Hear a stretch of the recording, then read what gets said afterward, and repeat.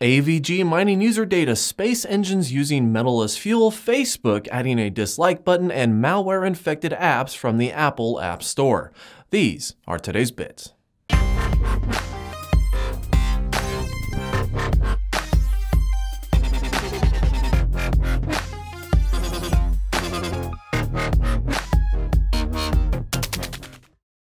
Mining user information is all the rage nowadays. Companies are quickly finding out that they can earn more money by collecting information on people and then targeting them with ads than they can actually make money from selling their own product. Take Windows 10 for example. Microsoft offers it for free to the world in exchange for allowing them to see anything and everything that they do. And it's a heavily developed operating system and it takes a lot of money to complete. So it's no surprise when we hear more and more companies are jumping on this bandwagon of money by offering their own free software. Well, if you happen to be one of those kind of people who try to, within reason, maintain some of your privacy, then you might want to avoid the antivirus suite from AVG. AVG has recently started using a more easy-to-read privacy policy, which, as it turns out, made it easy for people to notice that they were being spied on. To be more specific, they were tracking people's browsing and search history. So if you're using AVG, feel free to uninstall it after this video. A new metal-powered engine has just been patented that can get an estimated 220-pound object all the way to Mars and back off of only 44 pounds of magnesium. What's even cooler is that the same engine can technically use many different types of metals as a source of fuel. So it could harvest old space satellites or space junk, maybe even mine asteroids in the future if needed. It's basically just a patent at this point, and it's nowhere near as cool as something like a warp drive, but hey, I love space.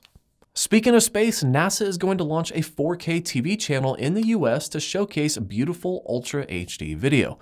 They plan on broadcasting 24 hours a day without commercials, and it's due to launch on November 1st, 2015. And yes, it will be streamable online. So if you ever wanted to stare endlessly at a computer screen and search for aliens, now's your chance.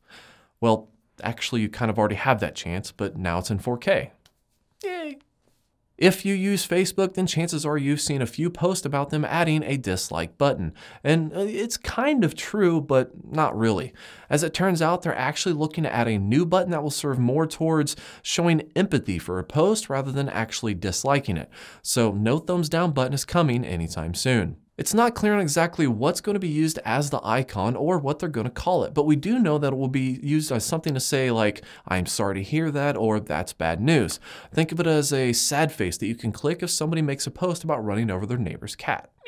And contrary to popular internet belief, Facebook will not be deleting posts with more than 10 clicks of this unknown button. Just saying. Well, it was bound to happen at some point. Apple's App Store has officially been breached with malware, going down in history as their first sustained App Store security breach. A modified version of Xcode, which is used in development of apps, spawned the malware known as Xcode Ghost. Originating from China, this malware was capable of displaying fake phishing dialogues, opening URLs, and reading and writing the clipboard data. The worst part is that it only made its way into the App Store because developers were tricked into using the Xcode source from an alternate website because it was faster to download than it was from Apple. If you liked what you saw today, make sure to smash the like and subscribe button below. Thanks for watching.